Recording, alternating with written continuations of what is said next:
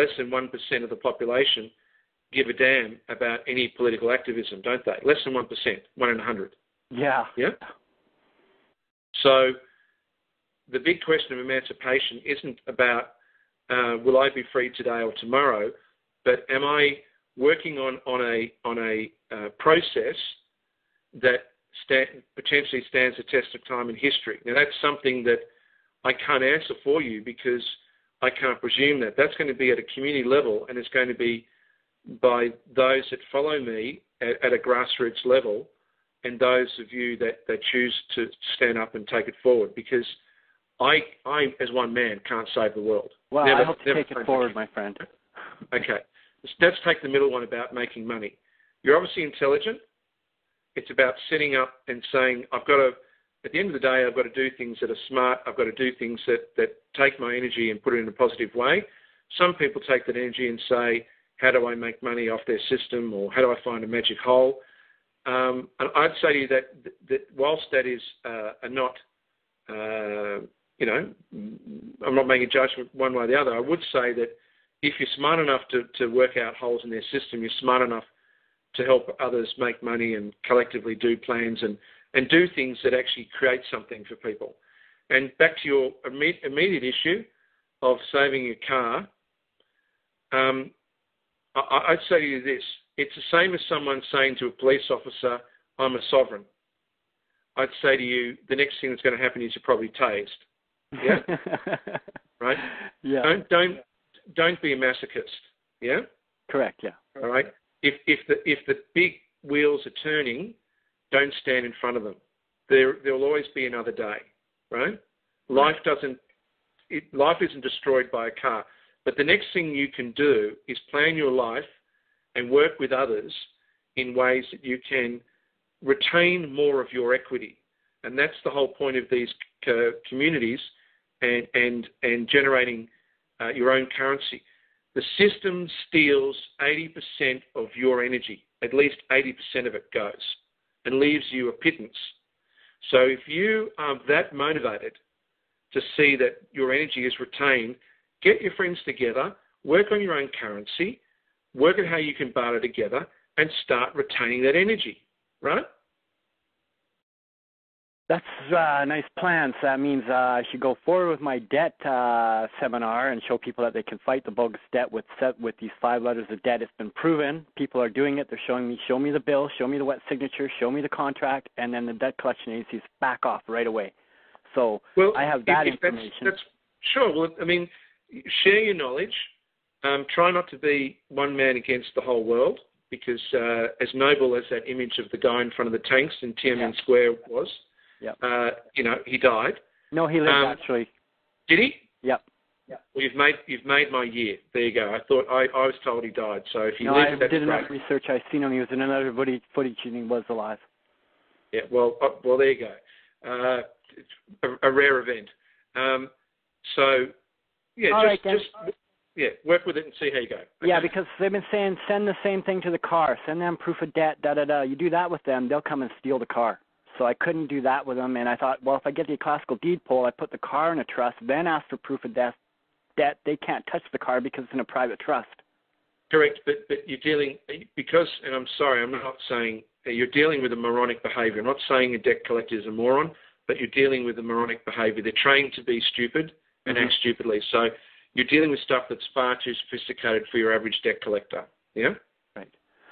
Okay, thank you very much for your time, Frank. No, good on you. Thank you for your questions. Thank you. All right, we have, let's see, Be Free 1958. Are you there? Hello. Hi. Hi, Frank. I have a couple of questions.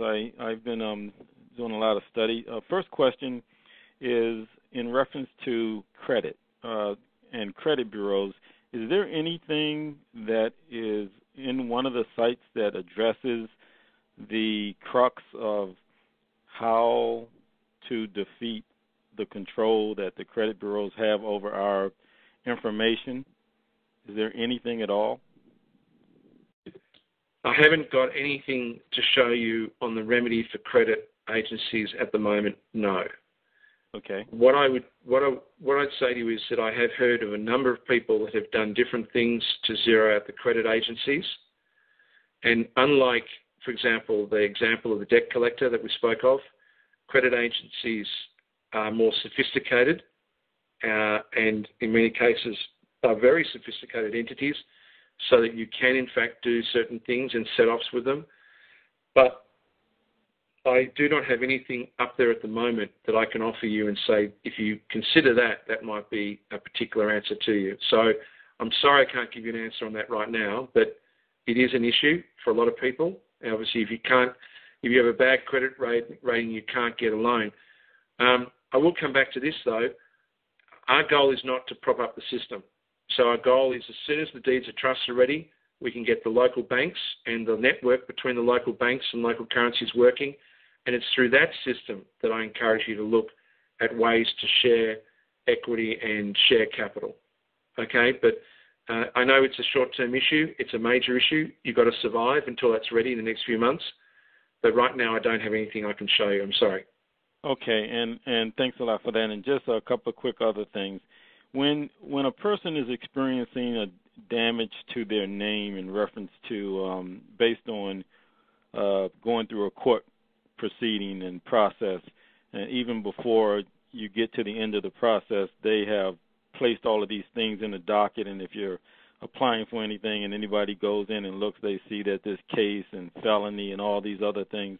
Is there anything within the sites that may address that you're aware of, that the damage to a person's character, the name, that these entries cause, and how to get?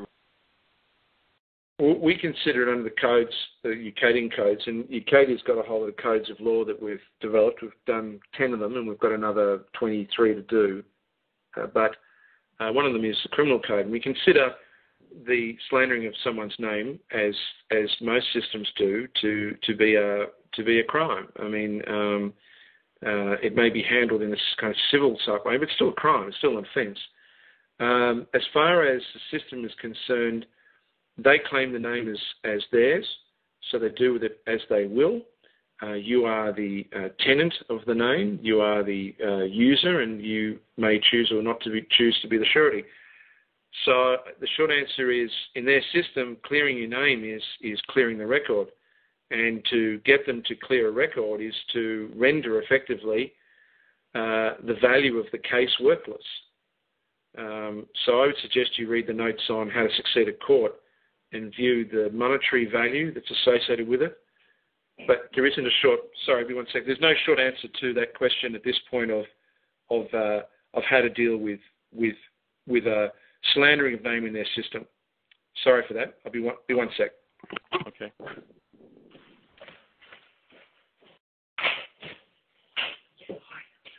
No, I should have called you because I'm just on this call. Did you have any other questions for Frank? I do, and then Alex, I do. Okay. Hello, are you there? Yes. Yeah, yes. Bye. Sorry, I'll be literally 1 minute. One sec. Okay.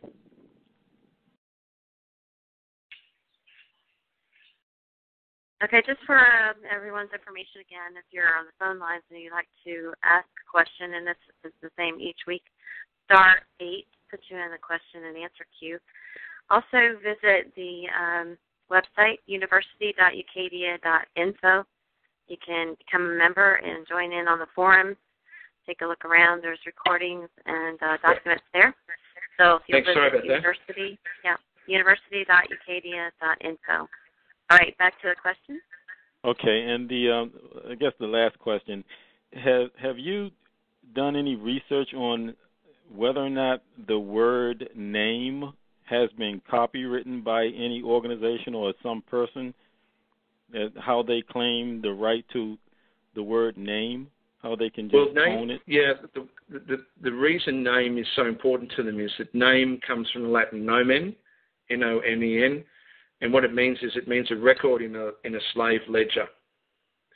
So when they ask for the name, they're asking effectively two things. they're asking you to recall a name which belongs to a register, which therefore means you're under their personal jurisdiction. So by responding in your name, you've accepted jurisdiction.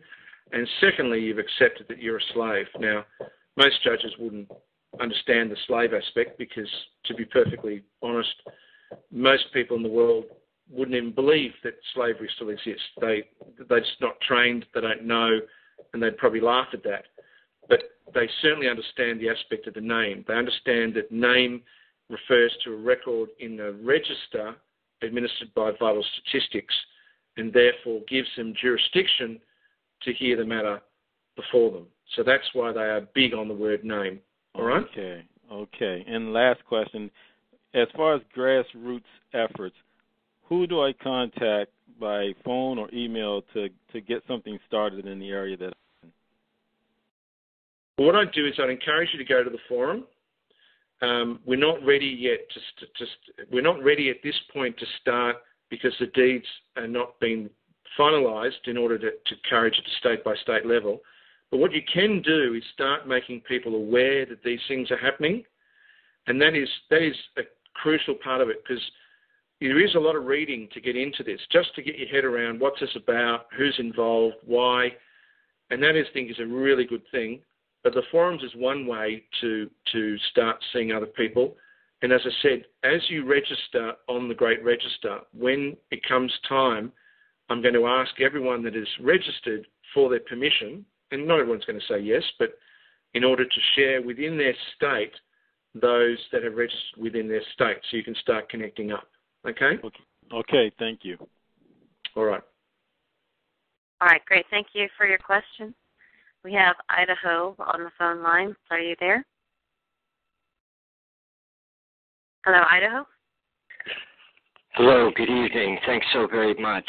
I'm a relatively new listener, student, and, well, maybe I should turn this speaker off. I was putting this on a stick so that I could study the issues at the same time. I'm going to drop off the speaker if it's interrupting the level of communication. I had, going back to your discussion of the, and understand, I'm not sure I'm couching this question correctly, and I'm here by virtue of one of your friends and advocates.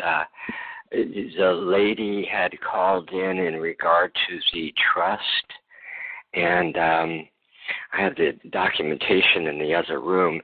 I had submitted Michael Grady, PSAL, Our Lord's Trust, with a specific RCN number to State of Tennessee, Secretary of State, Governor, Department of Public Safety, et al., in regard to issue of right of travel. This was in '93. I still retain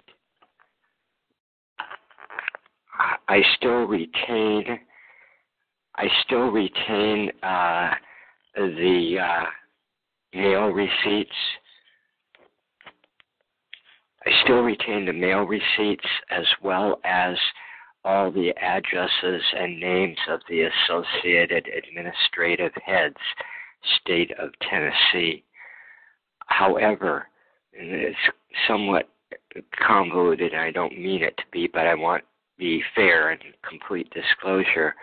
When I did this, I incorporated and used my believed, understood, best belief adoptive name, World War II, 1945, but I incorporated it with and in the same form as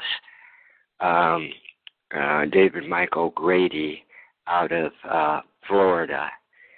And I can run into the other room and get the specific information if it would help you. That's right. I tell you what's really exciting about it, and I'm sorry to just cut you off there. I need to say, look, I appreciate you sharing that you found a remedy quite some time ago in approaching officials at a state level and getting them to recognise your right to travel. What I'd say is